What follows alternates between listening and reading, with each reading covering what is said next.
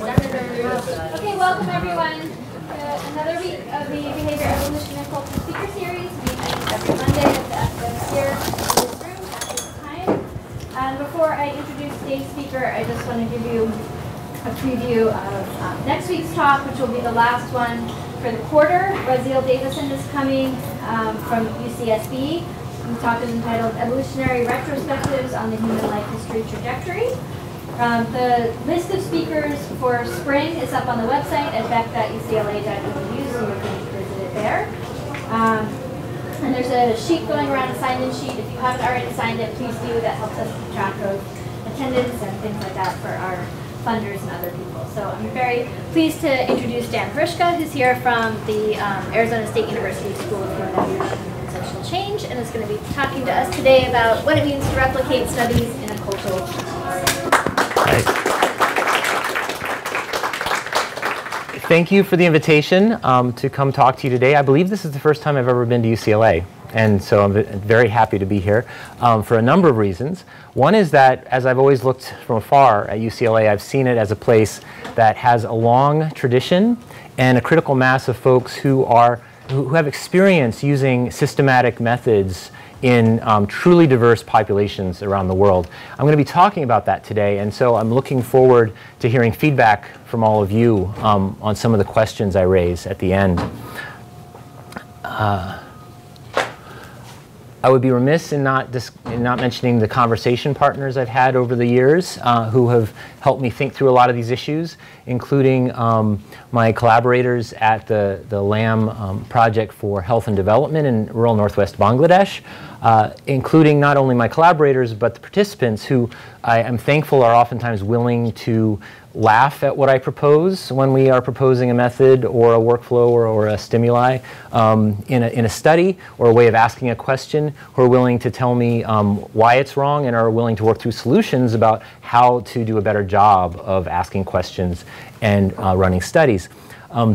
In addition, I'd also like to thank the lab members of the Culture Change and Behavior Lab who are really important for thinking through a lot of these issues, especially Leo Tjoken, who, by the way, from the Netherlands, I think he's in the Netherlands right now, says hi and that he misses being here. So, and I should also add that he, more than anyone else from the lab, has been the one who's pushed these conversations about robustness and replication in science and got me thinking about this when we're trying to apply this in cross-cultural settings. So what I'll be talking to you today about grows out of a number of different research threads that our lab is engaged in, all aimed at developing locally meaningful and globally comparable measures for the human sciences. And this includes work on moving beyond what we find in demographic and health surveys, where they normally assess material wealth using an asset-based measure that really just reflects success in the cash economy and ignores the agricultural economy. And so developing measures that work across a wide range of countries that also assess success in other dimensions and other livelihoods. And also work in biological anthropology, trying to identify how well-established differences in human body form, which biological anthropologists have known about for a very long time, can bias public health measures of what counts as obesity or what counts as stunting in children or what counts as wasting. The work I'll be presenting today is in that same spirit, but it's focused on how when we take psychology experiments and modes of inquiry in psychology and the social and behavioral sciences, how do those translate across settings? And how can we come up with, not to just throw up our hands and say, it's impossible, there's no way we'll ever do this. I have faith in human understanding that we can actually communicate in different ways, even communicate through scientific protocols. How do we derive comparable workflows and measures and approaches to studying people so that we can compare across societies and cultures? So the premise of the talk today is that, and many of you have heard about this, that replication is in the air. This is a big thing not only in the social and behavioral sciences, but in the biological sciences. It came about for a variety of reasons, realizations, for example, that a lot of well-established findings don't always replicate. And also a number of findings of fraud in the early 2010 period, about 8 years ago. And so What's happened since then, there's been a big push for replication. There's been the large reproducibility project which in psychology, which many of you have heard about, 270 authors, examining 100 published results. The Many Labs 2 study, which has 186 researchers across 36 countries, not only examining if papers or findings replicate, but also what are the contextual factors and the cultural factors that affect replication. Journals are beginning to give incentives for replication. And if you look at NSF currently, there's a bunch of new NSF funding, Dear Colleague letters, and reports and guidelines coming out about improving robustness and replicability in the social and behavioral sciences. I should add briefly that although similar problems have been observed about generalizability, there haven't been the same push in effort to assess generalizability of findings. And we can talk about why that might happen. I expect it has something to do with the cost of research, that it's much easier to take a workflow that's been developed in a psych lab in the United States and transfer it to Bulgaria or to Nigeria, to another psych lab in another psych department in those countries. But we can talk about that later. And the important thing is people are calling for this stuff. And a key part, and I mentioned workflow, a key part of replication is the notion of a workflow, where you take something, you do something to it, or you take people, you do something to them, and something happens. And so I want to go back to the 1660s, many years ago, at the kind of the cusp of alchemy to modern chemistry, looking at Hennig Brandt, when he was the first person to discover phosphorus. And he developed a workflow that seemed to work. He started with 5,500 liters of human urine. You allow that to putrefy. You boil it into a thick syrup. You distill red oil from that, and then what's left at the bottom of the beaker is a black substance on top of a white salt. You separate that black substance, you combine the red and the black, then you heat this mixture at very high temperatures for 16 hours, and all of a sudden you get 120 valuable grams of cold fire, which turns out later we understand is the element phosphorus.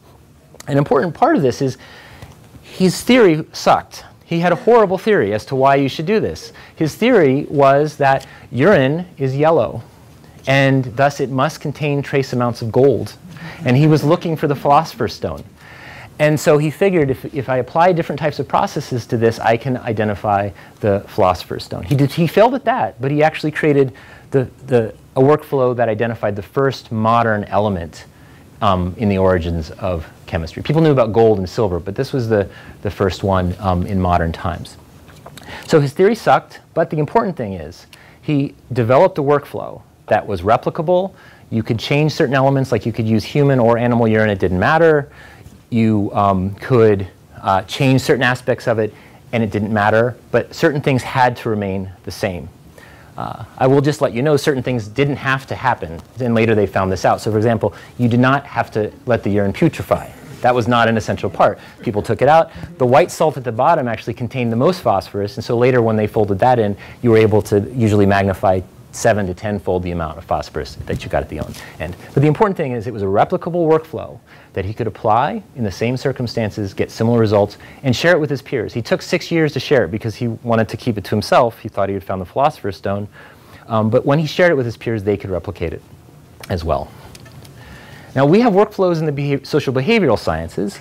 This is a diagram which is intended to capture many of the kinds of workflows that we use. Some we just, first of all, we always have to convince people to enter our workflow, right? No matter whether we're doing unobtrusive observation or not. That would be unethical otherwise. So with unobtrusive observation, you go right to recording behaviors or responses. In many cases, scientists decide to discard abnormal responses, and I'll talk more about that later. Analyze results, and then records, and then you get results. In other situations, we might be doing a survey design where we give instructions, we introduce stimuli, maybe questions, maybe hypothetical scenarios, and we ask for responses, and then we record those. We might randomize this, and so that then becomes a behavioral experiment. And I'm happy to talk about the other kinds of scientific workflows this leaves out, but I think this captures a number of those. The problem with such workflows is that many treatments in psychology make it sound like this is really easy to simply translate these workflows to new settings. You just put it in a suitcase, maybe with a phrase book, and then you're fine. You handle the linguistic issues. So maybe you just, one of it literally just says, well, all you do is you just change the participants and keep everything else constant, right? And that would count as a replication with a new population. Maybe it's just a language issue, so we're always saying to translate and back translate. Or maybe just assess the equivalence of responses to standard formats like Likert or multiple choice questions. And this is an example. I should add, these are really important efforts in science to do replication and understand the contextual influences on findings. This is the many lab study, which includes 144 samples, 36 countries. And on the surface, when you look at that, you're like, this is really going to show us more about contextual variation. But then you actually dig deeper and look at the range of contexts which are involved. Well, one good thing is the countries involved, although 53% are European and Anglo-dominant colonies like the United States and Australia, there are 17% from Latin America, 14% from South Asia and East Asia. This is much better, for example, than the representation of studies you see in psych science today. So in that sense, it's good. But then you look at the other cultural factors that these people are exposed to. 59% are still part of subject pools. So they're from psychology departments where they have subject pools. If you look at the settings, they were all in the lab or at a computer. 86% of the samples' mean age was less than 25. And if anyone's ever worked in a setting with older individuals, like in rural Bangladesh, the demands of working with that demographic can be quite high in terms of making sure that, that people understand and that people are willing to participate. And then if you look at the languages, because language is an important part of experience too, I would assume. Half of it is English, 38% is other European, and then a small representation of Chinese, Turkish, and Japanese. And then the last thing, which Rick Klein was very nice to send me just this morning when I asked him about it, because it wasn't actually reported in the study, is that if you look at education of the populations, 74% have at least some post-secondary education, so they're college students, and 26% graduated from high school. There were like 21 who had lower education. So while these are extremely important efforts to look at replication, they're still replicating on a population that has a very specific cultural upbringing in an institution that's spread around the world, which is universities. So what does it mean to truly replicate studies in a cultural species where we go beyond a certain set of humanity?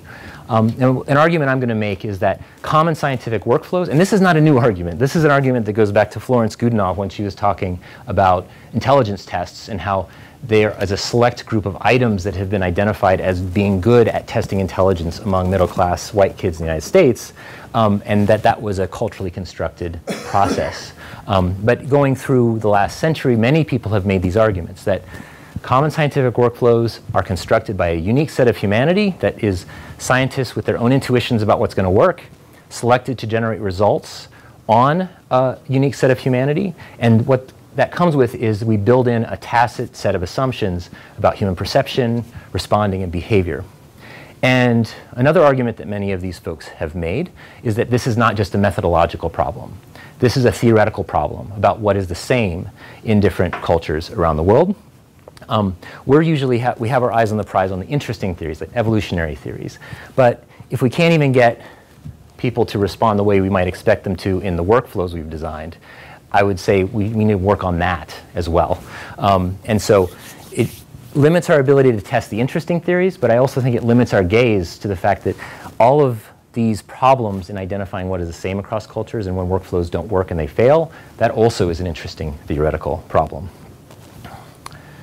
So scientific workflows, again, are cultural constructions, and today I'm going to talk about some of our own experience in Bangladesh with the issues of giving instructions and introducing stimuli, and then also in terms of discarding abnormal responses and deciding what is abnormal in different cultural settings.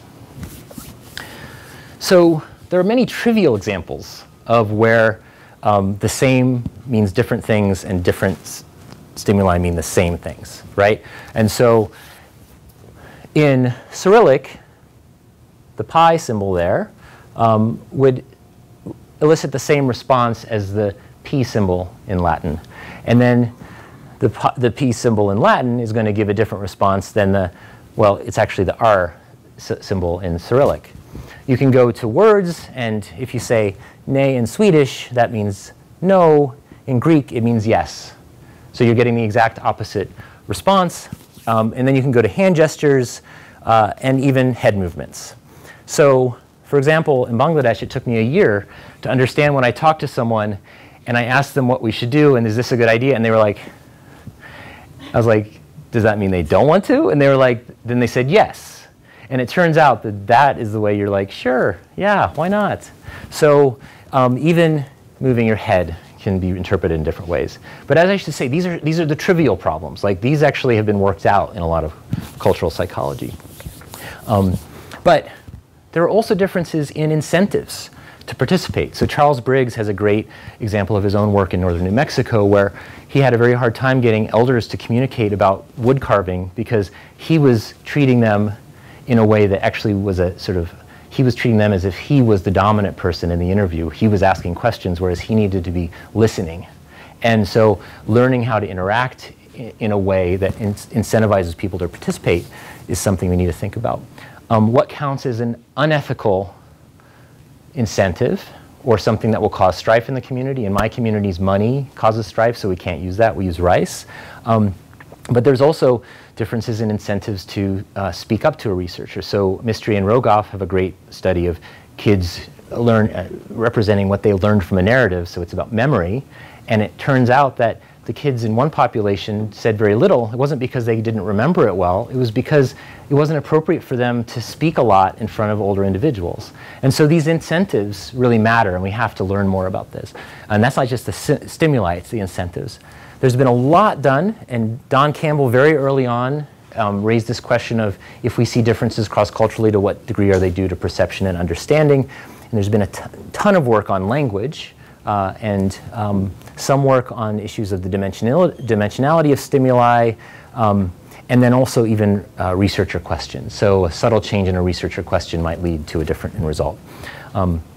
We know very little about the differences in practiced activities across different cultures and societies, what are familiar and unfamiliar materials, and then also patterns of response. So the degree to which people are likely to respond in extreme ways on, let's say, a liquored item, or how they treat each question as independent or non-independent, something I'll talk about a little bit later. Whether it's even acceptable to kind of entertain a hypothetical, or that's something people are used to. These are all differences that are more than just differences in stimuli. And so we have all these cultural differences, and if you think about the production of workflows as a cultural selection process, you get a wide variety of workflows that are generated by a specific set of researchers using symbols, language, and practice routines to elicit responses that they hope will teach them something about the people they're studying. It goes through what you might call the undergrad or the weird sieve. And the question is, does it efficiently generate useful data with numerate, literate, uniquely educated, and urbane populations? And then you get a series. These are just stimuli and measures, but you could ask the same thing about every single aspect of that workflow and what's been selected for. And some of the aspects of the population that this has been selected on,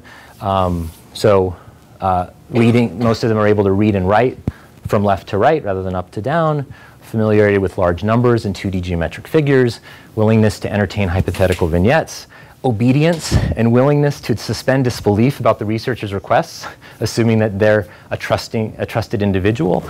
And these are just a few of the possible differences. So I want to give one example of this to illustrate how it's more than just the stimuli or the language. So this is a very interesting study that just came out 2 years ago on a group of Zambian children. And the reason the researchers they were studying pattern recognition. The reason they were studying this is increasingly international agencies are interested in testing interventions aimed at improving cognitive ability. And so you need measures to identify if the interventions are working.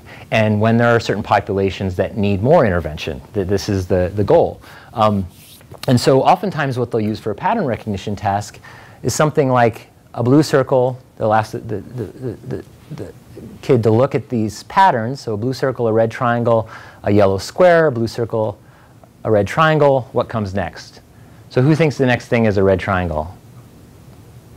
Who thinks it's a yellow square? Okay, you guys passed. High cognitive ability. So the problem is that when that was applied to the Zambian school children, although the researchers knew they're actually pretty good at pattern recognition in everyday tasks, they did really miserably. In fact, only 13% of the kids, and the black lines here represent their score out of 10, so 0 to 10. Only 13% of the kids got more than 5 of the questions, 50% of the questions right. So they were wondering, well, maybe we should make this a little more familiar for the kids. Maybe it's a problem of dimensionality or familiarity with the items. And so what they did is they did the same thing, 3 dimensions with toothpicks, rocks, beads. And when they did that, there was a remarkable increase. So now you had 36 to 38% of the kids who were at least getting 5 right. And this is the distribution, so it's a marked increase. Now, both of these are intended to capture cognitive ability in terms of pattern matching. And I think they both, at the surface, look like they would.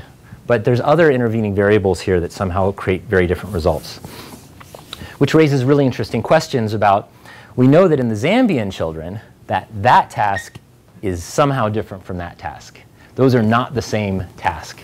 It'd be interesting to bring these back to, let's say, US children where these were originally developed and say, well, how does this task produce different results? Perhaps it's the same results. Perhaps they're not sensitive in the same ways to the dimensionality or familiarity of the methods.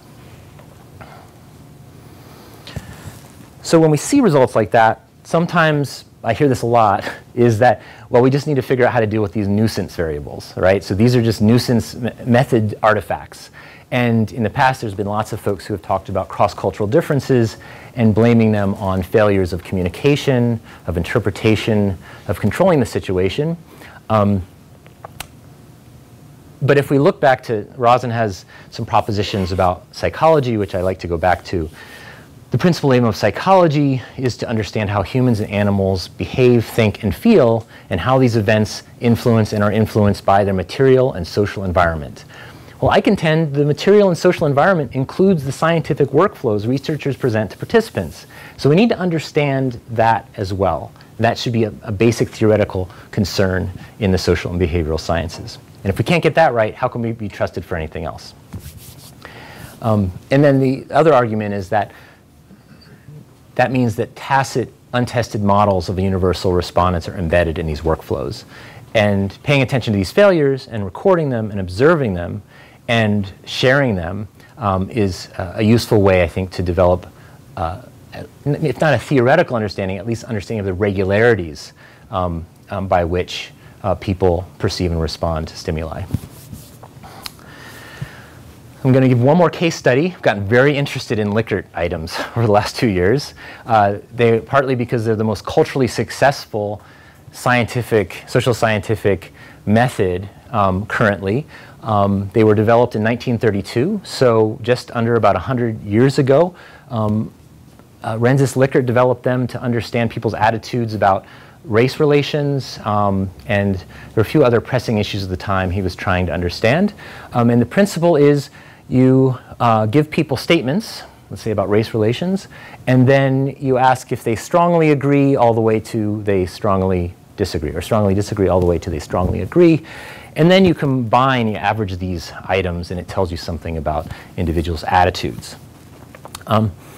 So if you look at these, somehow these aren't showing up. This does show the rest of the world on my PowerPoint, so I'm not sure why it doesn't.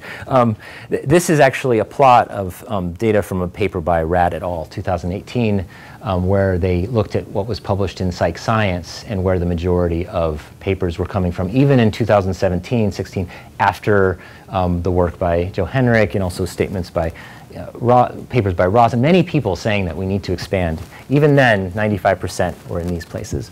And that's where most people use Likert items. They do sometimes branch out to college-educated populations in the United States, and very rarely do also they also branch out to other populations. We'll talk about that in a second. But if you go to the demographic and health surveys, which I work with a lot, and they do sometimes ask questions about attitudes.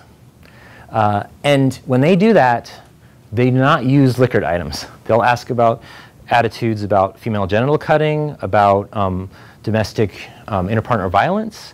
And when they do that, they use yes, no. And there's no documentation as to why they choose yes, no. I did talk to someone recently who works with DHS, and they mentioned, you know, this was something that we could get to work in a lot of places. And so there seems to be a cultural divide between places where yes, no works and Likert items work. Seems to be, but we don't know. And the reason is we find people who say there are high refusal rates and people favor yes, no. We have anecdotal reports from the field, some people saying they work, some people saying they don't work. We have the longest running set of surveys in low literacy, low income settings that decides to use yes, no questions. Sometimes they work fine though. So in some cross-cultural studies, for example, the many labs project, they use Likert items with very few problems, and also cross-cultural studies by some esteemed colleagues here. And so they work sometimes, sometimes they don't. And the issue is we don't know when they do and why they should and what are the regularities, what are the contexts in which they do or they don't. So what populations and also what domains, because since Likert developed the scale, it's been expanded not just attitudes but judgments of frequency, judgments of likelihood, judgments of beliefs, a wide range of questions and subjective judgments. So I hope I've convinced you now that this is something that is worth looking at and investigating in greater detail. And I'm going to describe two case studies from the work I've been doing in Bangladesh. And it's focused on this regularity called social discounting. I got interested in it after doing my dissertation on friendship. I wanted to do more cross-cultural and comparative work on friendship, but I realized using the term friend to operationalize these relationships is a really bad idea. And the reason is the radius of what counts as a friend varies linguistically. So Russian term from drug might actually constitute a much smaller number of people than the English word friend. So I wanted to go to something else that we might be able to compare across cultures. One was this notion of social distance and closeness, which has a long history in anthropology and psychology. When I came to, oh, you can't even see that. Oh, that's tragic. Okay. There's so many studies there. Okay, and anyways. So this is a chart made by Leo Tiokin for a paper that's now in press, showing how social discounting has been replicated and what is social discounting. It's as people's judgments of how close they feel to an individual increases, they're more willing to sacrifice an amount to give that other person some amount of money or rice. And so this is the amount foregone to give someone else a certain amount of, let's say, rice or money. And this is the social distance. So this is the closest individual.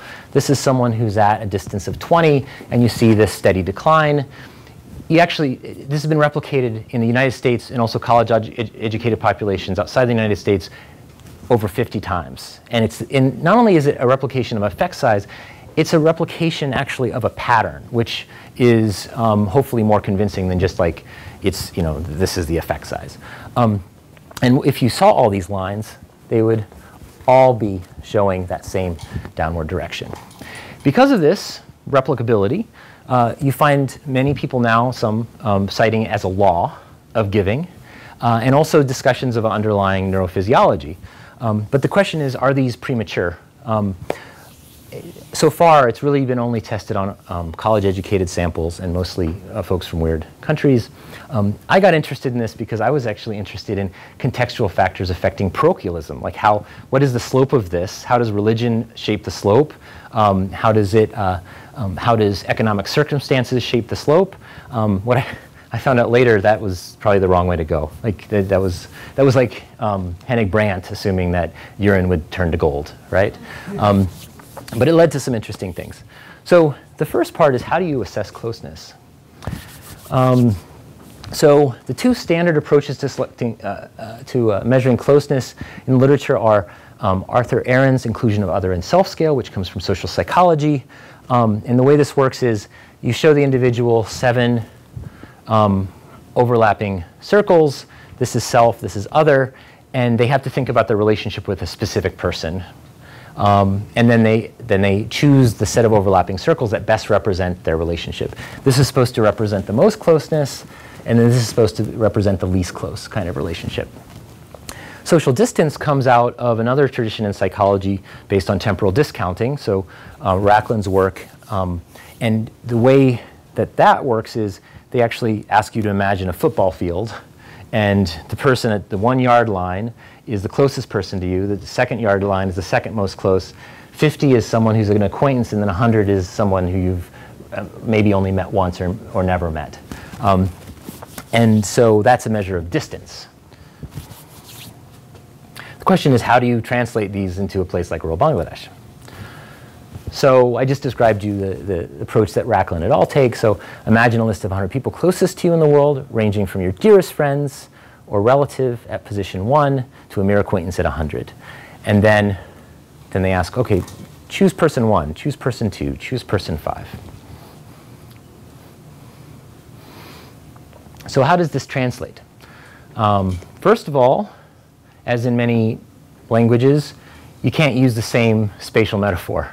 So when we were talking to people about the relationships, they did use the word kachi bontu, a near friend, which literally means near, so it's a spatial metaphor.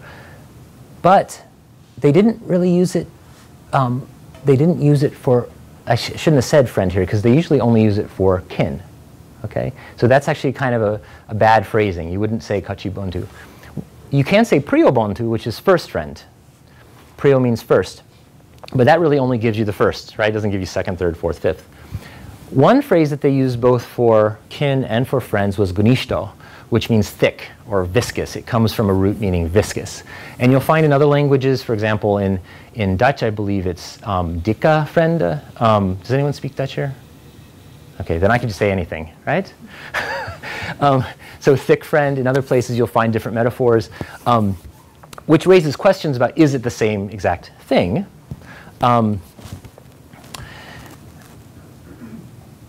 you have to do more interviews. And when we asked people to talk about their relationships, what we found is when they're differentiating between the gonishto and non-gonishto friends or kin, well, you're supposed to help and you expect help from the gonishta kin and friends. You can talk about important and sensitive matters. You feel comfortable around this person. You enjoy visiting this person. And so these are the kinds of things that mimic people's descriptions of friendship in our own society. I was kind of puzzled by this because in the book on friendship I wrote, not all societies require that you share important and sensitive matters with your close friends. But it turns out here that's something that people do. So as we were exploring this, I would be remiss in not mentioning the team that's involved with this. And they're a highly trained set of researchers who, as I said before, are willing to tell me when I'm saying something that doesn't make any sense. And so, for example, I love this scene where Khalida is kind of saying, this is not going to work, right? She's pointing to me like, this is something we have to change. And then she goes back. This is during piloting. And in terms of how we do piloting and identifying problems in communication, part of it's proactive. So we always do cognitive interviewing. I would say 3/4 of the time I spend in Bangladesh is actually spent piloting interviews to make sure that they work before you set them on, wind them up and let them go. So proactive, does this make sense? What are we asking you to do? This is before we ever even run the protocols. We do cognitive interviewing. And then also reactive. So being careful to hear when someone says bujna, which means I don't understand, long hesitations. Laughing out loud happens a lot, where people are just like, what are you asking me to do? And so oftentimes they say, what am I supposed to do? And so paying attention to people's responses during piloting, but also asking them pointed questions is a good way to learn about this. It not only identifies problems, but also sometimes points towards solutions. And just to give you an idea of the cultural selection process that we went through to identify a way of doing something like the Arthur Aaron overlapping circles scale, we went through 5 different iterations before we ultimately arrived at something that worked. So we started with this, and this just made no sense to people. We talked, they were just like, what are the circles again? And what are the overlap? And then the visual field, like, does it even make sense that these are really divided up? I mean, it's just, it didn't make any sense to folks. So all those things I talked about in terms of reactive, bujna, I don't understand what you're doing, laughing out loud. It's like, what are you confronting me with? So then we changed it to stick figures, which we hoped would actually represent people better. But when we did this, there were also issues of, I think, conflating hierarchy. So people started thinking about, and I'm not even sure why that happened, but they started talking about authority relations with individuals in a way they hadn't before. We tried this, but once again, I think the visual field, it just wasn't clear what was distinct and what people were trying to paying attention to. Like, maybe these are the 2 things they should pay attention to, or these are, and so we finally hit on the idea, after, and this took 2 years, we hit upon the idea of having buckets where we had photos of individuals, and you'd say this is the closest set of individuals, these are kind of middle closeness, these are people who are just acquaintances, and then everyone else is varying levels of Gonishta. And still, we had problems. The insight came, and this literally took 2 years in the field, maybe I'm wasting my time on simple things, is a simple spatial shift worked. And so we now rearranged it so instead of having the buckets in front of the people, we turn them this way so that this is the closest to them and this is the farthest. Mind you, remember, Gonishta is not about a spatial metaphor. It's about thickness and viscosity. And yet when we did this, it worked. And unfortunately, at the time, I didn't know I was going to be studying how cultural selection of tools works, so we don't have actually data on the time it took people to do this. But when we did it this way, there were a few questions, little hesitation, fluid responses. They could assign 150 photos in 5 to 10 minutes. Super easy. And then we had cross-measure reliability, so if we asked about closeness in other ways, so for example, we asked people to take the 20 closest individuals and then rank them this way and choose 1, 2, 5, 10, 20, we ended up getting cross-measure reliability and also external validity. So when we compared these to other types like giving or helping in naturalistic contexts, we found that these were highly correlated. Also, we had the expected associations with genetic kin on average. Not always. There can be tension between genetic kin, but on average, and also with spouses. And important that this was just one part of the entire workflow that we worked on. But when we developed this workflow and brought it back to the United States to work with undergraduates, so here we did a cultural selection process of a measure that started in among US undergrads, brought it to rural Bangladesh, went through the cultural selection process, brought it back. We ended up getting results from the undergrads which were nearly identical to what they'd started with, which I think is an important part of the translation process, to make sure you didn't just create a cultural selected tool that doesn't tell you the same thing as it originally did. So what we learned from that was, first of all, we were asking people to do a bunch of unnatural tasks, which to them just didn't make sense. So the idea that moving from left to right, even when we did buckets, that left to right somehow meant differences in magnitude. It was the spatial arrangement that ultimately mattered, from close to far. And then apparently natural generalizations, which we would have never expected. So the fact that the spatial metaphor works while we're asking them to do this, even though the linguistic way they describe it is Gonishta. So that's something, so I think the point is that with the current state of our knowledge today, it can be very difficult to have a priori predictions about what's going to work and what doesn't work. So now I'm going to talk briefly about abnormal responses. So this is how do you discard responses that are allegedly abnormal. And this is related to how we decide how much people are willing to sacrifice for the other person. And this is the standard approach in the Racklin and Jones, where you say you will make a series of judgments based on your preferences. On each line, you will be asked if you would prefer to receive an amount of money for yourself versus an amount of money for the person listed. And they can choose, here's one choice, $80 for you alone, $75 for Sally, $70 for you alone, $75 for Sally. This remains constant, and this is what changes. When we did this, we had to use tickets. So we gave people 2 tickets. And so, for example, this is $2 for 2 bags of rice for you alone. This is 5 bags of rice for Sally. And then they would take one and put it in a lottery. Everyone knew what a lottery was. They loved lotteries. Put it in a lottery, and they knew that that could get picked out and paid out. The other was put in the trash. So there was no way that that would get paid out. Now, in the literature on social discounting, and also temporal discounting, any type of discounting, the expectation is that people will be consistent responders. So for example, if I was deciding whether to take a ½ kilogram of rice for myself or 5 kilograms for Anise, then I might give it to Anise. That's pretty efficient, right? So I would just be giving up half. Maybe I'd even give up 1. But then I get to 2, and I'm like, you know what? I'll take the 2 kilograms of rice for myself. If I do that, I should also keep the 3 kilograms of rice for myself and the 4 kilograms of rice for myself. And this is a consistent responder. This is an inconsistent responder where they went from self to other to self again. They have what's called 2 crossover points. And the common practice is you just throw those responses out because obviously that person didn't understand what they were talking about. There's discussion in literature on temporal discounting, how these people are cognitively deficient or they don't, they have poorer IQ than other individuals. And when you look at most current studies, the number of inconsistent responders is below 10%. When you go to the Indonesia participants that Leo Tiokin collected data on, almost everyone was an inconsistent responder. In Bangladesh, people look like consistent responders unless you looked at those individuals who gave something. So if you give nothing, it's easy to be a consistent responder.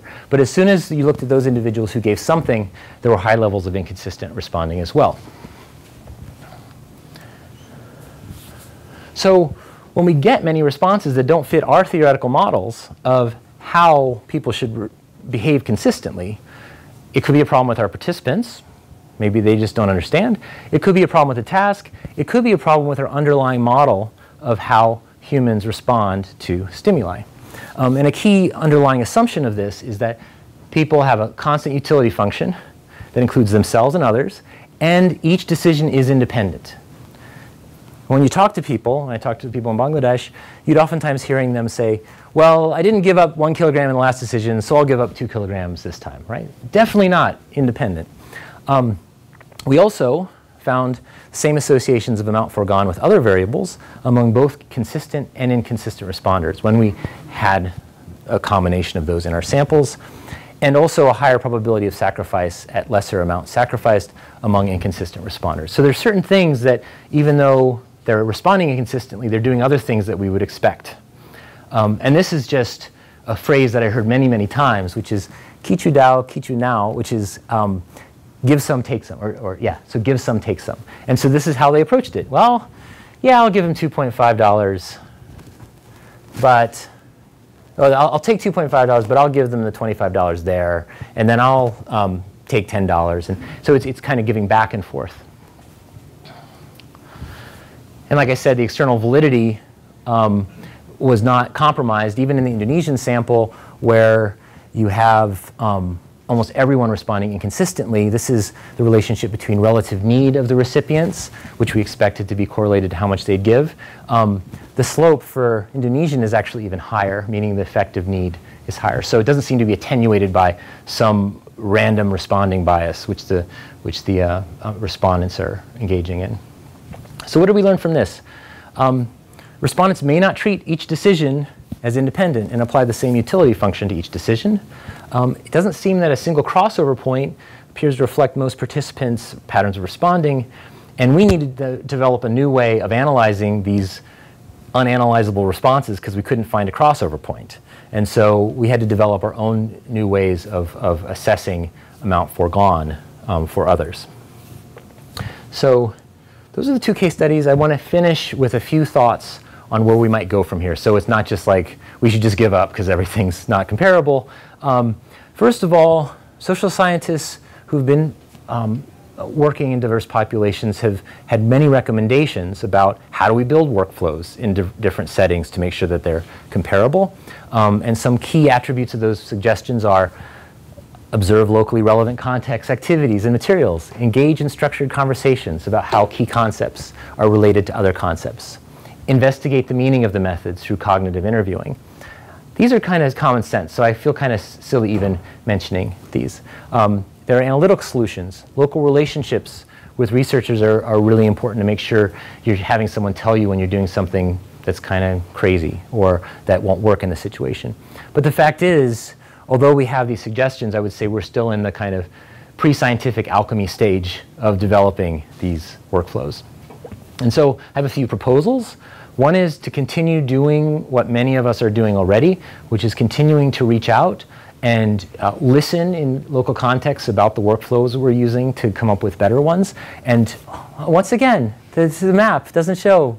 It's great. It's an awesome map too because it shows the size of the populations, not just, so it shows a big balloon right here with China and India, right? Because, anyways, I'll send it to you later. But these stars, if I looked, I was really excited to look at UCLA and also look at ASU. If you combine those two, I would say, powerhouses of doing this kind of research, we're covering that entire map that's usually ignored by the social and behavioral sciences. And so continue reaching out with systematic methods. Systematically study workflows. There are debates about the best way to do this. Some folks have argued for homegrown workflows, so go to local context, grow your own workflow based on that. I don't have a strong intuition about what's a natural workflow versus not a natural workflow in any context, so I have no bias there, and I'm happy to take weird derived workflows to another setting and see how they work, but listen, right? And listen and learn from other populations. Proposal 3 is, if we just do this on our own, that's not going to teach us much. And if we want to come up with regularities, we need to share what we found. So one exciting resource that's been developed for one very minuscule part of workflows, which is survey questions by the CDC and a number of other federal agencies, has been set up specifically to catalog what is known about how questions, what they mean in different contexts and what they mean for different individuals. And they also provide tools for cognitive interviewing and learning about how people respond to questions and workflows. And so that ends with a wish, which is, my wish isn't necessarily for theory, high theory or models. I think we're in the age of exploration here rather than in a mature science, but this is an exciting time to be doing these things, is to just understand the regularities to help us build better workflows in diverse settings. If you go back to the Likert item, which we've had, presumably we should know the most about, right? Because it's been around longer than most and it's used by more scientists than probably any other social behavioral method. So 87 years later, we know some about response biases and extreme responding and how that can make it look like there are cross-cultural correlations when there really aren't, or cross-cultural differences. But we still don't understand why. Why, for example, in low-income, low-educated settings do you find more extreme response bias? And we don't know when and why people prefer just to not even respond to the Likert items. And so we're still in a very early stage even with some of the best vetted methods. So what does it mean to replicate studies? This is the question I started off with. What does it mean to replicate them in a cultural species? Well, we don't know yet. And most workflows still suffer from this problem of being culturally selected to work on rarefied populations with baked-in ideas about how a universal respondent should perceive and behave. But I think there's a number of proposals that I would make for how we can get to a better understanding of the regularities cross-culturally in these very basic aspects of workflows. And I thought I'd end with a few discussions because there's a lot of experts here who have done many hours and years of piloting their own workflows. What are good ways to share our experiences translating workflows? What other strategies can help identify what is the same and comparable when translating workflows across cultures? And this is important. This last one is really important because we're already making really costly career decisions to go to far-off places and produce studies at rates that are maybe like 1/10 the magnitude of folks who are working in labs. So how can we make recording and sharing these straightforward and simple, and also incentivize them so that people actually are willing to take the time to do this? So with that, I want to say thank you to all my collaborators, and thank you to all of you for listening, and I hope great feedback on the proposals.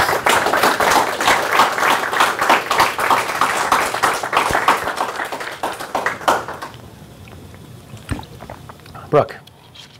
Thanks. This was really, really stimulating. So I'm thinking about what it means to be an anthropologist versus a psychologist working in working with undergrads. And one of the things that I've encountered is that, so if you're running a psych study with a bunch of undergrads coming in, there's a clear hierarchy in terms of you're the researcher, you're asking them questions, letting them give you the answers, right? And you touched on this when you were talking about the difficulties in trying to talk to elder participants, right? But as anthropologists, we go into these communities often in our first encounters saying things like, I'm here to learn from you, right? I'm interested in understanding how things work in this particular place and things like that, right? And so one of the things that I've encountered when I've tried to run some of these studies is that there's an underlying agenda that people have. So you design some experiment or some study or whatever it is, right? And you're presenting it, and you're trying to get at X, and there's something else that they think is a really important message that they want you to understand. If you're really going to understand this phenomena that you are here, that you say you're studying, then the really important thing is for you to understand X. So like when you were talking about the allocations back and forth, right? That the money allocations, that it might be flipping back and forth because the thing that they want you to understand is sometimes we give, sometimes we take, right? And it doesn't all have to always be equal in terms of money, but the important thing is that you understand that this kind of, imbalanced reciprocity or something exists, right? And I've had similar things where people want me to understand, like, okay, you're asking this, but I'm answering it this way, and then I start to understand, oh, the reason they're all answering it wrong in this way is because they're trying to make sure that I understand this other thing. And I think that that's a problem that anthropologists who are immersed in their field sites for long periods of time are actually going to encounter more, because I think the community is more invested in us understanding what's going on in a way that they wouldn't be if you were kind of some random person who dropped, helicoptered in and ran your psych study in a non-weird population. And that's speaking to the importance of relationships, and they're willing to actually educate you. Right. I would say other advantages to having those long-term relationships are so Bangladesh is a situation where status matters a lot in terms of who's allowed to speak and who's right. And so cultivating a relationship where people are willing, even folks in very poor villages, to speak back to you and say this is wrong takes a lot of, so I think that's another reason relationships matter too, is just people not just educating you, but also saying you're wrong. So you're pointing to the importance of relationships, is that correct? Yeah, or? Well, and I'm also just wondering if, how it may be a barrier that is specific, it might be actually a bigger barrier for the people who are doing long-term field work than the people who are not, in a way.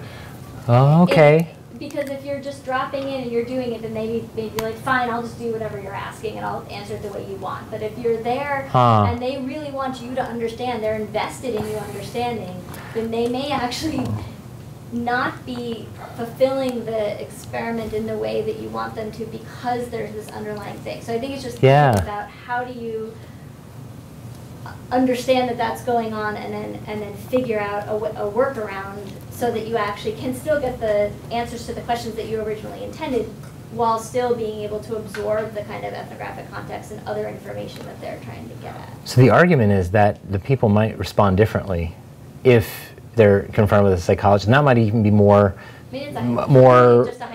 accurate in some ways, because they're not trying to teach you, it's their first response rather than an educating response. If it's not a problem of understanding and things like that. But I don't know. That's a great hypothesis. These are the kinds of things I think we need to have hypotheses about as we explore what can be affecting our what should we call that? The getting educated hypothesis, or okay. Yes. So thanks, Ann. Really stimulating stuff.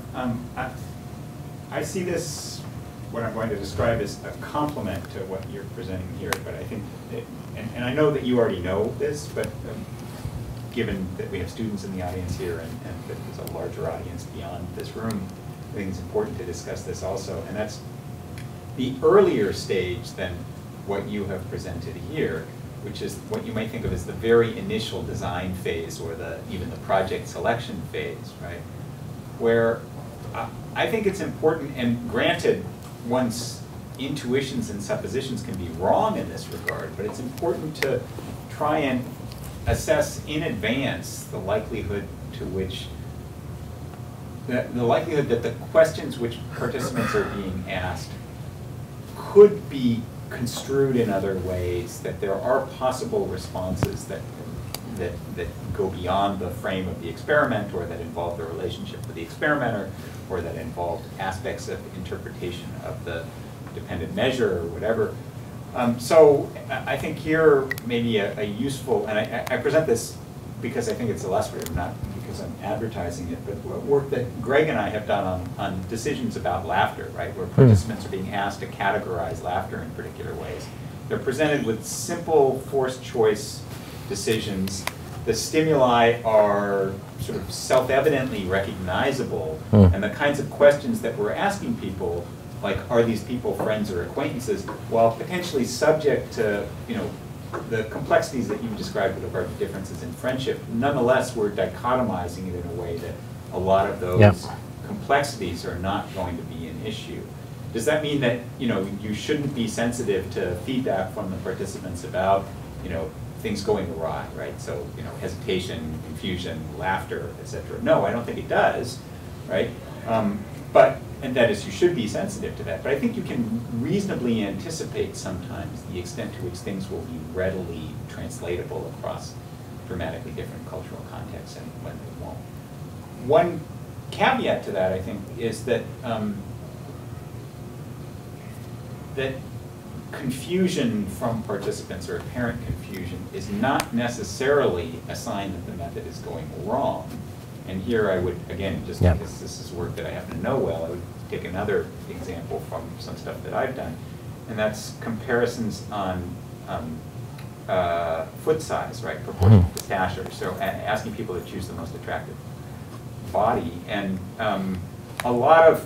anecdotally, a lot of the researchers on those projects report that people say, well, they're all the same. What do you want me to do here, right? Or, how should I know, right? And that kind of thing. And that actually, that's not an indication that the method is going awry. It's an indication that the hypothesis is worth testing, precisely because the differences are subtle, and if people still express preferences despite that, then it means there's something there.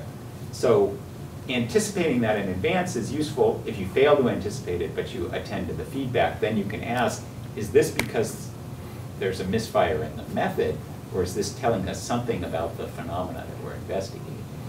So I think there maybe both earlier phase and feedback later on is important, and that complements everything that you've said here. I think these are both really important points. So just to clarify, when we have people laughing at the protocols, that usually happens during the piloting stage, right? So we don't include that data other than just to keep track of how the piloting went. So I think it's still an open question how reasonable our intuitions about what will work are. I think that's still open in terms of how effective our own intuitions are at generating the right kinds of stimuli. So I think that's an interesting empirical question that we'll have to ask. Although I think that your mention of your protocol for laughter captures a few things which I also expect should work better, which is forced choice situations, rather than, so really limiting the degrees of freedom in terms of interpretation and inference for the person to have to deal with. So I think that probably will be an important part of it. And then in terms of the confusion, yes, and we need to talk about different types of confusion too. So we deal with this a lot in terms of discrimination tasks, where there can be confusion in the sense that people don't know which one to choose. And those we say, do your best guess, right? But there are others which are genuine, much more uncertain confusion where they don't even understand what we're asking them to do. And that, when I say the bujna, that's really what they're referring to. Is it's a more fundamental kind of confusion. But you're right. Actually, certain types of confusion, people will be like, you're not going to get any good data from this because no one was able to make they made a decision, but it was difficult. But then we end up looking at the data, and actually there were patterns there. So, yeah, I think those are two really good additions to this. Yeah. Yeah. Thank you very much for this talk. I was wondering, so in the examples that you showed, you were mainly talking about interview type data collection. I was wondering whether you have any experience in trying to make observation-based research more culturally relevant, but also keeping in mind the possible replicability. That is a great question. I don't have a great answer for that. I've done very little behavioral observation that's systematic in the sense that that you might do among the Hadza or among the Agta. But I think there's room for conversation about that in terms of what are comparable observational units, what is equally meaningful in two different settings. I know the Whitings talked about this a lot in their six culture study about what are the basic units of behavior and what are the things we need to pay attention to and what's equally meaningful across societies. So I don't think that's immune to these kinds of questions, but I just don't know enough about it. What would you suggest, based on what I've said here in terms of following the same line of reasoning for behavioral stuff? Right, I gotcha. Well, I've always benefited from having a key informant or someone who might also be a translator who you discuss the protocol with and sort of ask whether you think it makes sense to them to record this behavior, but not this type of behavior, or to have a coding scheme in a certain way. Okay. That would be my initial sort of thought. So have you used a key informant like that before? Yeah. Okay. Do you just use one? Or do you? Preferably multiple people. Okay. I found that when I have just one key informant, sometimes I don't get, like, I make some mistakes. So, so a key informant that helps you design the study, but also helps you interpret the results and how to code the different types. Okay. I'm curious about when you work with this key informant, do you communicate to them the goals of the study so that they understand what your theoretical and empirical goals are to help them help you? Or, yeah. Well, in the situations in which I've done it, that has always been the case because they're my research assistants and we've talked about the type of work I'm doing and my goals. And so ideally, this person I think would be sort of a bridge between yourself as a researcher and the community, being aware of your goals, but also knowing more about what's important. Okay, so like a bicultural informant who knows something of the science, at least a little bit, and also their own culture. Ideally. Okay, great. Yeah. Really great talk. I think it's a very, very timely issue. And I know you're actually fielding suggestions for types of ways of sharing this information. So this might be a premature request, but it just occurs to me that in a certain segment of the kind of publication arenas that folks in our field are targeting, there's a correlation between more high-impact papers and the requirements on detailing one's methods. There's oftentimes a relegation of the methods to a supplementary material, and even then, this may never even be part of the reviewed paper in a sense. Like a lot of the most critical details sometimes about analyzing the likelihood of this case being generalizable and culturally valid end up in sections of papers that are less likely to be reviewed or critiqued. And do you think that And even the terminology that we use when we say the study. For example, when you publish a unit into a journal that has a nice, well-defined research question and methods, oftentimes these are projects that are part of other interlocking projects. And so it's the larger context of your interaction for that study in itself is of course vital to know how you did what you're reporting here, but it could be that you've recently arrived at the field site and you just decided to do 20 socio-behavioral measures in one day. Each one of these is going to be in a different paper. And when you describe the methods of your project using this terminology of the study, you might be missing a lot of these biases, which, for example, the order in which questions are asked within a study. I mean, that's such a well-known phenomena, the ordering effects. But even within a series of batteries of questions and measures where you anticipate probably likelihood of getting really highly engaged subjects goes down through fatigue, do you think there's a need to essentially specify the methods in a greater contextualization that allows you to know, the potentials? I think that is really important because it's not only fatigue, there's learning effects, there's contagion effects where people in the community learn, oh, I can make $5 if I do this and answer in this way, or, oh, I can't believe you shared half. You know, like, then other people go in, they take it all because they realize there's no consequences. So it's not just fatigue. There's a lot of cross study, and it's not just within one field season. We find when we do the same thing after 3 field seasons that people are answering in fundamentally different ways, and so, or not fundamentally, but quantitatively different ways. And I actually have a slide here about what are good things to know, and one is the time scale of learning of these things. And I think that's part of, but it's not just about learning, it's about fatigue as well. What are other things, so fatigue, learning, are there other things we might expect would be influenced by running a bunch of studies in the same population?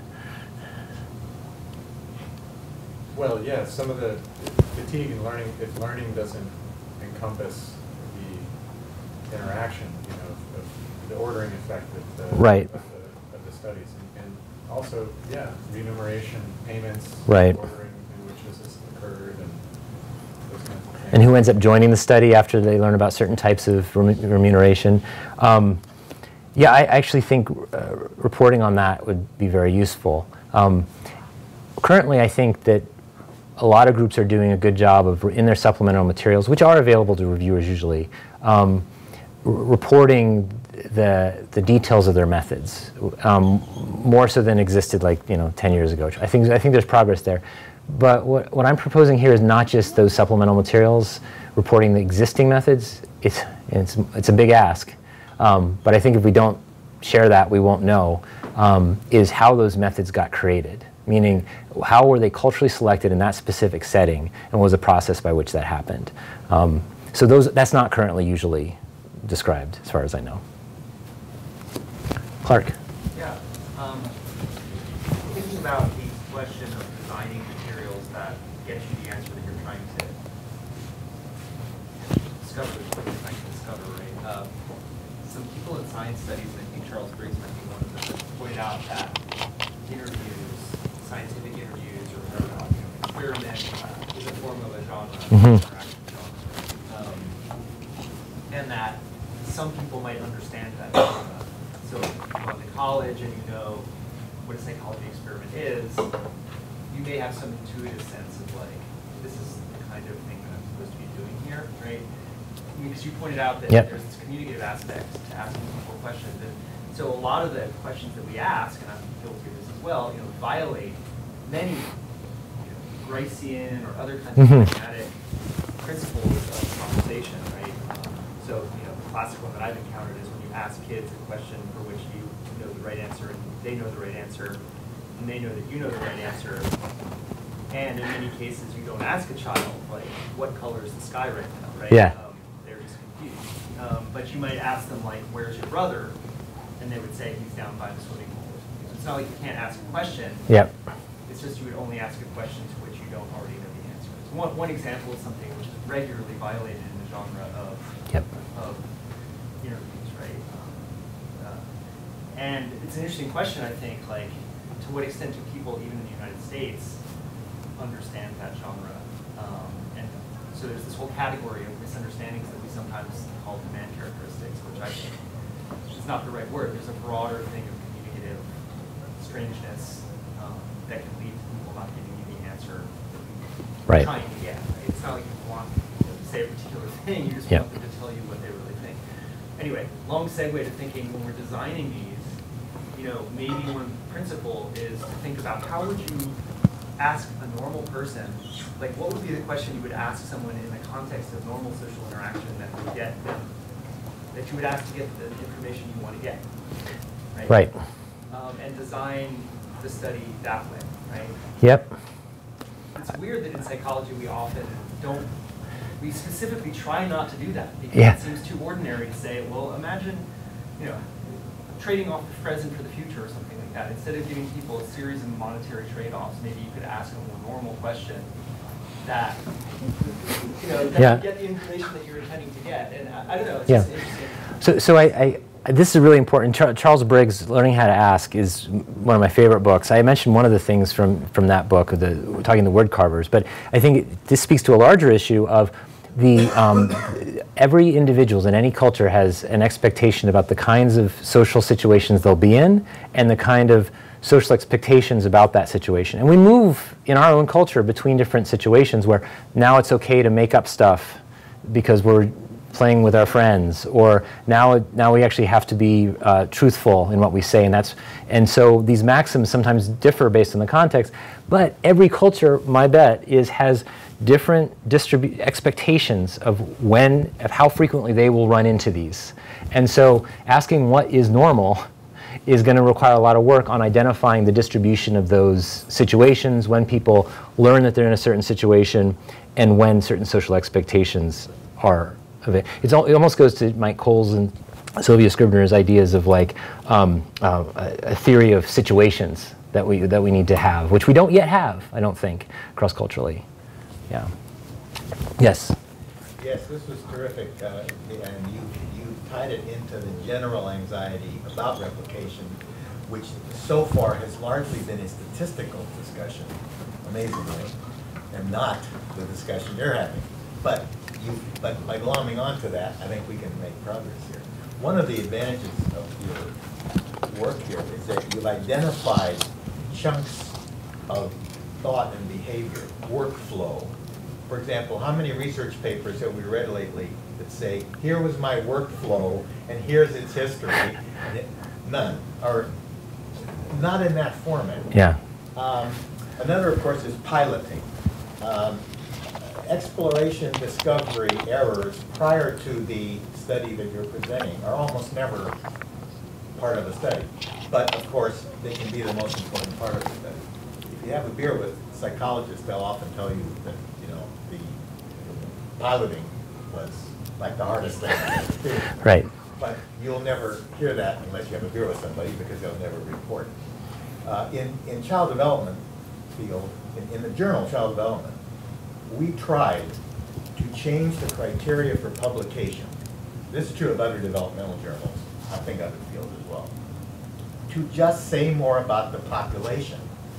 Now it's quite fine to say demographic. You have a few sentences about demographics. Cross-cultural research says, I have a study I did in Turkey, Kenya, Bangladesh, and that's all you know. Literally, that's all you know about the population. And we tried to make a rule that you had to say at least 1 or 2 paragraphs about who these people were. Who were the kids? Who were their parents? Where was the school that you're studying, and so on. There was so much resistance to that. You can't believe there were debates about whether that was appropriate. You couldn't publish it. It would be disclosure. Oh. Something that you couldn't disclose. Finally, this was put into place. So some of the things here, who are the people that we're studying? What was your workflow? What was the piloting?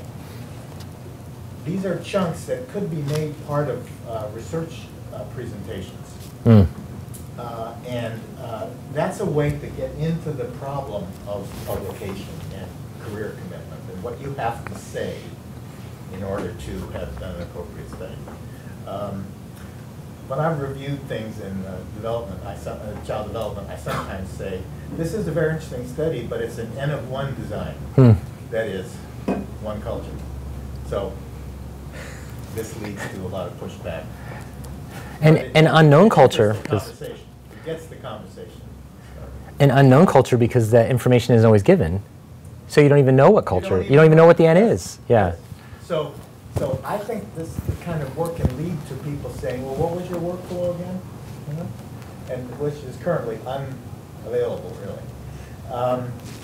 You mentioned the 6 culture study using behavioral observation. So if you study a kid's daily routine, a community daily routine of activities, who's there, what's their task, what's the purpose, what's the script for the conduct that you see before you, and then you compare that to what people say, you can make progress with some of these things. So when we worked in Kenya, we repeatedly found in behavior observations that older kids were taking care of other kids, just a high proportion of the time. When you talk with mothers about their parenting, they say, well, I'm taking care of the kids. Oh, I'm there all day. What they meant was that one of the jobs of parents is to assign somebody to take care of the kids, so they were there socially and in terms of their structural role, but they're not there. Yeah. They're off somewhere else. Right. In the market. But you can connect these topics together by doing direct field work, behavior observations. Yeah. Which I think are valid and reliable because you know who the kids are, and you know their ages and where they're from, and you can just describe that. And then try to figure out why. And that could, in that field at least, that can get you a long way to identifying what is known or unknown about a situation. And that speaks to the importance of behavioral measures when you're asking people to report on their behaviors. Yeah. Because if you hadn't observed them, you would have never figured that out. You have to do the systematic output. Then you can go into one of the topics you're raising here. Yep. So, but you have to do field work. Yep. You have to be there. Yep. So one of the messages maybe you didn't emphasize enough is in psychology, were they there? Mm-hmm. Are they actually in the field at least some of the time? If no, then they've left out an entire domain here, which is part of what you're requiring. Were they there, and were they? Oh yeah. The last anecdote I'll say is that in 1960, John Whiting and his colleagues wrote a research proposal, which was to fund 100 field sites around the world to study child development in 100 sites to be sampled. And they went to Ford Foundation and the government, and they got 5. And that was the basis of the 6 culture study. So my question is, what if we had 100 places around the world sampled with local collaborators and all the things you did in Bangladesh? It'd be fantastic. And part of the work you had to do was to show that you had gone to at least some of those places and replicated what you did in the U.S. or in a first world weird country. So this has been tried, and to this day, we don't have such an infrastructure yet. And it would be a lot more costly than the reproducibility project that has 100 samples. And so I'm not sure who would want to run that. I've run studies with 7 cultures, and that's like enough for me. But I think that's a noble goal, and maybe not a single project, but the goal to reach out more and do these kinds of things. I was actually, making an Excel spreadsheet now of anthropologists and psychologists, cultural psychologists, who have applied systematic methods in diverse populations. And currently I'm up to about 100. I thought I would be to a lot more. And I've not been selective. I've been including a lot of people in this room here. And so it's like, and that's since Hruschka, right? That's since like the early perception studies. And so it's not even like we have the person power yet to do that. So I think it's going to require training and bringing people into the fold and reaching out. Can I add one more? That's a great set of observations.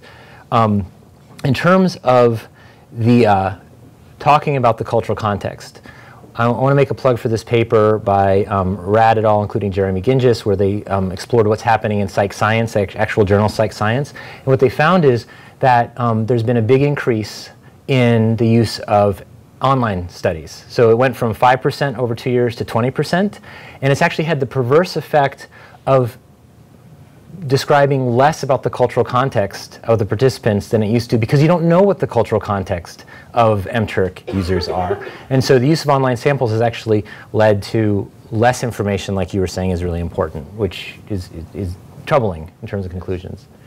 Yes? Oh, me? Yeah. Sorry. Thank you for a great talk. Yeah. Interesting topic. So I had a question about collecting data online. So have you thought about, do dynamics change when it's one thing to think about how you go into the culture and have these relationships and how to develop methods, but if you are designing something for online study, the community is much less defined. So are there different dynamics of how to approach something like that? Yeah, that's a really good question. I mean, I still, when I think of mTurk, I still think of a guy in a beanbag smoking a doobie and and answering questions. That's my view of the mTurker. So but I don't know like what. That, but probably there's diversity, right? Yeah, Diversity you don't know. Yeah, there's diversity you don't even know. You don't even know. So I would say I don't know how to handle that. I mean, right now psychologists who use mTurk and other people who use mTurk, I've used mTurk. We use these checks to make sure people are actually paying attention and doing what we've asked them to do. So you put in trick questions, and if they respond the wrong way on several of them, then you kick them out. And so that's I think the limit of people's approach to this currently. I do think that it's dangerous to assume that online samples, like from India, that's the more common one because there's a lot of Indian mTurkers, mean anything like what Miller and Bearsoft might have found when they were doing work in Indian cities, because that's a different set of people who have different competencies and different training and backgrounds. So I think there's a danger there to assume that folks you're finding online, regardless of what country they're from, are representing the country that you think they are. Does that help answer your question? Okay. Yep. Yeah, first off, really interesting, super productive conversation. I was wondering, I was thinking back to the slide you had about the guy with the, trying to make the Philosopher's Stone, and it seems like a lot of this also is predicated on thinking carefully through your theory and thinking about like which points of articulation ought to be sensitive to cultural variation versus not, and which should be translatable. And to that point, I think there's a entryway for the role of graduate student training and pedagogy, and sort of what how do you think that these sorts of discussions ought to influence the kind of training that graduate students receive in order to do better work? Because it seems like there's so many demands in terms of the market that basically push that sort of careful thought to the margins really, and emphasize just high productivity. So do you think that there are ways that this discussion can inform graduate education to build better workflows? Yeah. So. That's a really important and difficult question. I believe that any student of mine who wants to study humans has to have worked in some non-college, non-US setting, at least for some period. Even if for most of their career they'd end up not doing that, they will have been exposed to trying to make these things work in those settings and understand how they don't. And that lesson will stay with them for a very long time. So I think just saying if you want to do this and you really are serious about it, you need to go to other places to understand and try these out. Because I think that's the best way to learn it, is to realize, wow, this is not just academic, this is like real. I think teaching the range of systematic methods, and right now it's very hard to find, so Cole and Scribner, 1974, is still my go-to for a compilation of the way things might break down and how to deal with it experimentally. I think it's kind of strange that there's nothing been written since then. Most of the stuff since then has been more cultural psychology focused on using Likert items with college-educated populations in places around the world. And so a textbook that actually brings together the cumulative knowledge we have working in more diverse populations would be really useful to expose people to the dangers of not taking that into account. In terms of theory, I'm really agnostic about theory because I still think we're at the cusp of this alchemy to scientific. We're still in the age of exploration. I think theories can be motivating the same way that the theory that Hennig Brandt had was motivating, even though it was completely wrong. It led to a discovery. So I think theories are important for motivating people. I currently, for example, evolutionary theory, I think underspecifies any of this stuff in the same way that physics underspecifies it and chemistry underspecifies it. So we're really in the age of exploration. If you think about it, W.H. Rivers was the first person to really take systematic approaches to studying people in other cultures, and that was just about 100 years ago. Brandt came up with phosphorus in 1669, and that was after many years of fiddling around, alchemists fiddling around with this stuff. And only in 1869 did Mendeleev actually make sense of all the things people discovered over that 200-year period. So I think having patience and understanding that this exploration is really important is also valuable. Yeah. Okay, that's all we have time for. All right. Thank you.